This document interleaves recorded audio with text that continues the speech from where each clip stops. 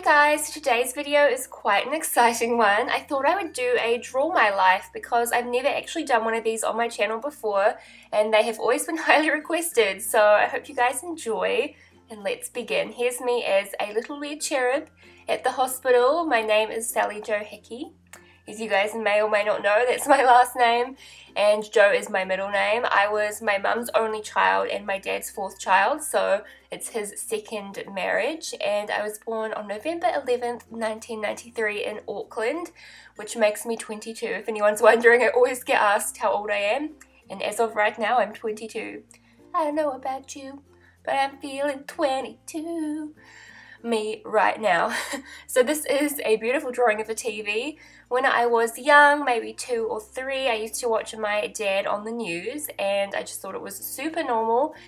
I thought everyone's dads were on TV, so it was really not a big deal to me. The only thing was I didn't get to see my dad that often because he would work really long days, and when he would get home I'd already be in bed, but on the weekend I got to see him. This is us having our spaghetti and sausages on toast every Saturday morning. We would sit at my little pink plastic table and he would squeeze in with me. I don't know how he even fit on it, and that is a good memory I'll always treasure. Oh, and I wrote Johnny Bravo because we would always watch that together too. So at this stage in my life, I lived in Auckland with obviously my mum. Moppy is her nickname because she's got a mop of hair. That's what my dad calls her. Obviously my dad was there too, and many of you will know him if you're from New Zealand because like I said, he was on the weather for about 26 years I think, so most people do know him and will say, "Hey Jim," in the streets. My dad also has 3 other children from a previous marriage. So I've got 2 half-sisters and a half-brother, and my brother Jamie lived at home with us while I was growing up, so I'm really close to him. I used to think he was the coolest brother ever. He'd always hang out with me and I just thought he was the best. He had a funny sense of humour, hence the t-shirt. He has so many shirts like that. It's kind of embarrassing in this day and age, but he's awesome. And that's me in 100 layers because my mum used to always worry about me being too cold and I was dressed up like a little Eskimo all the time. So we lived in Auckland till I was about 9, and then we moved to New Plymouth to be closer to my grandparents. So Dad quit his job and we moved to New Plymouth, and I was super shy. I'd had my one best friend all my life called Amanda, and we were really close, and I just didn't really know how to make friends with all these new kids. All I got on the first few weeks was, "Oh my gosh, your dad is Jim Hickey." But after a while, people kind of got over it. I got less shy and I managed to settle into that school. I took up piano in Auckland and I continued playing it in New Plymouth. I had an awesome teacher, her name was Jeanette, so if you ever watch this, which I highly doubt, hello Jeanette. I also did jazz ballet, which I really liked, but I was really naughty both with playing instruments and dancing. I barely ever practiced unless it was something I really liked doing, and I seemed to mostly get away with it, and my teachers would say, "Oh, good work, you must have practiced hard," and usually I would just wing it, which was really bad. Another good thing about New Plymouth was that my family visited often because my grandma and granddad lived right next to us, and I always got to see my cousin Antonia, who's really close to me in age, so I was always so excited to see her and we would play lots together. Then as I got older, I went to intermediate, and one of the main things I remember is I would try to do worse in school, and I didn't want any attention drawn to myself because if I got an award or if I did something well, everyone would just say, "Oh, it's only because of your dad that you got that award."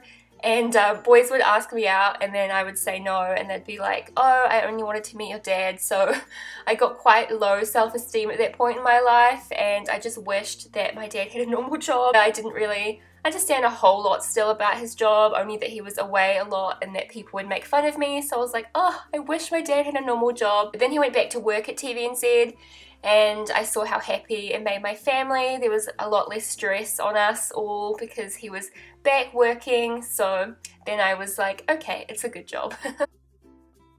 So then when I went to high school, I had a lot of really cool friends that I made throughout the time being there. I was at Spotswood College in New Plymouth, if anyone was wondering. I was worried that people would be mean to me like an intermediate, but I actually made some awesome friends. I had a massive group of friends in high school and everyone would hang out together. It was so much fun, and a lot of those people I'm still friends with today. So it was just a really good time and I enjoyed all the subjects I took for the most part. I was happy to put my 100% self into trying and I wasn't worried about people teasing me or anything. So those are all the subjects I liked, but I would always hate science, maths, and PE. Science was okay, but I wasn't very good at maths or PE, so those were my two subjects, and I was like, ah, get me out of here. One of the highlights of school for me was when I got to go on a Japan trip, because I took Japanese for 4 years, and I still to this day want to go back. That's some purikura I did. I had the best host family. It was just such a fun time. As you guys probably know by now, I love Japanese culture and kawaii stuff. One of my most heartbreaking moments was when we drove past Disneyland and we didn't have time to go in because it was a school trip. I couldn't just go in by myself.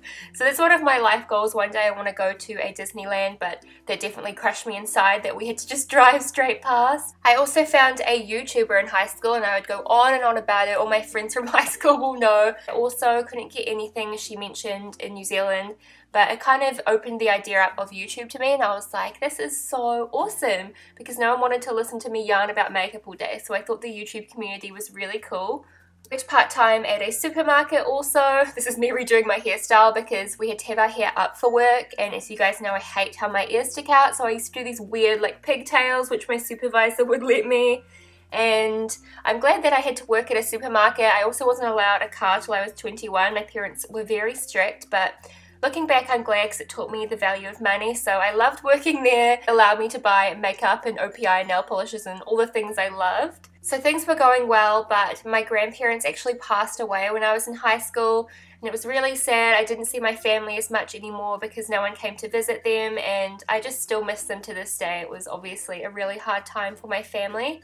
Fast forward a few years, my parents moved into a new house. I finished up high school and I moved to Auckland, which was very exciting but also scary. I got accepted into the AUT Bachelor of Communications degree. There was only 300 spots, so I decided that was the degree I was going to do. Mum, of course, was really sad that I was leaving home, but Dad was in Auckland a lot already for work, so that was kind of cool. He was just like, I'll see you soon, and we had a lot of coffee catch-ups and stuff while I was at uni, which was always cool.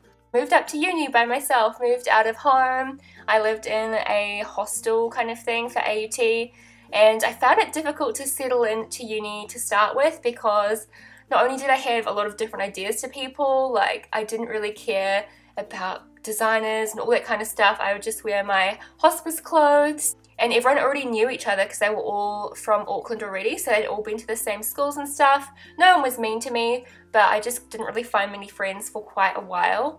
So while I was still at uni, I managed to land a job at a life pharmacy, and I loved working there. I would assist on the fragrances counter and also the Lancome counter, and I just loved playing with all the makeup. I also was lucky enough to get a job at the body shop while I was at uni, so I would put makeup on people and just play with all the beautiful smelly products, and I just loved it, and it really assured me that I wanted to work somewhere in the beauty industry because I just really enjoyed that field of work. So back to uni, I had no free time on my hands, so much to do. I couldn't even go out for dinner and stuff with my flatmates because I was so busy. Then midway through the year I got super sick, so I've got a history of tonsillitis. I'd get it at least a few times a year. Sorry about that spelling, I feel like that's not the right spelling, but you guys know what I mean. And I could feel a bout of it coming on, but I had so much to do with uni, and I'd also started YouTube and people were starting to request regular uploads. So eventually I rang my mum and I was like, Mum, I need you to take me to the doctors, and basically the doctor was an asshole for lack of a better word, and he would not give me antibiotics because he was on this rant about how they're given away too freely, and my mum was like, look at her medical history, she needs antibiotics, you know, and he was like, no. So basically, long story short, I ended up in A&E twice, and they couldn't find out what was wrong with me. I couldn't swallow my own saliva, I couldn't eat and drink obviously, and I just felt like I was dying. I was like this big puff and I was in so much pain.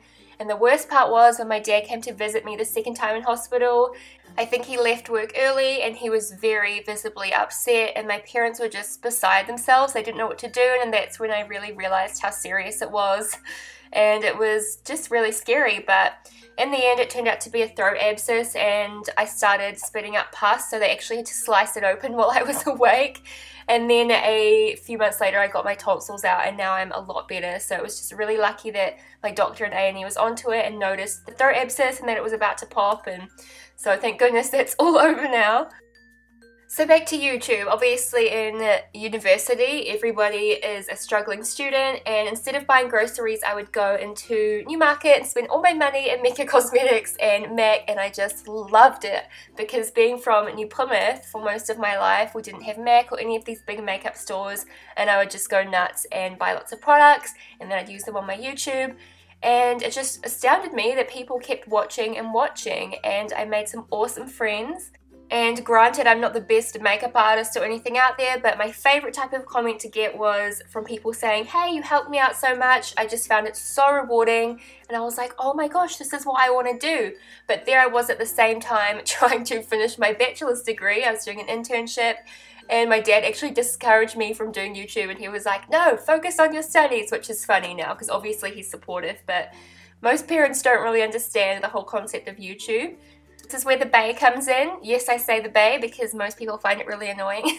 So Tara and I were friends in high school, and he was actually part of that group of friends I was talking about earlier, and we just stayed in touch throughout university, and we were always calling each other, chatting, joking. I just got on with him so well, and after a few years of becoming best friends, he asked me out at Rhythm and Vines, which is a music festival next to Kim.com's fireworks, and we were kind of like, oh, should we give it a go, because we liked each other so much. But you know, when you're like really good friends with someone, there's always that chance that it might not work out. But we were like, what the heck, let's just give it a go. And as most of you would know, we're still together now, so that was one of the best decisions we've made, definitely. So I feel like that's a pretty brief overview of my life, but that brings us to today, where I got a 100k subscribers button from YouTube, and I was mind blown. It's still super surreal that many of you watch me. I cannot believe it. I got my bachelor's degree, so that was done and dusted. We have a gorgeous little fluffy butt, maybe, as you guys will know if you follow me on social media. And I'm living back in New Plymouth now with Tama, so we can be near our families, and it just works out well for our jobs right now. So that is where we are at, and of course I'm over the moon. Thank you guys so much for everything you do for me, and it just incorporates everything I love, which is helping people, beauty, entertainment. It's just fantastic, and you guys are amazing. I can never ever thank you enough. So thank you so much for watching my Draw My Life. I hope you enjoyed it. Leave me a fact about you down below because I want to get to know you guys as well. Have an amazing day, and I'll talk to you again really soon. Bye! And this is quite pricey, so yeah, kind of on the fence about if I'll repurchase that. Next thing I have here are some Clinique Take the Day Off Micellar Cleansing Towelettes for eyes and face. I really enjoyed these cleansing cloths. I'm back to you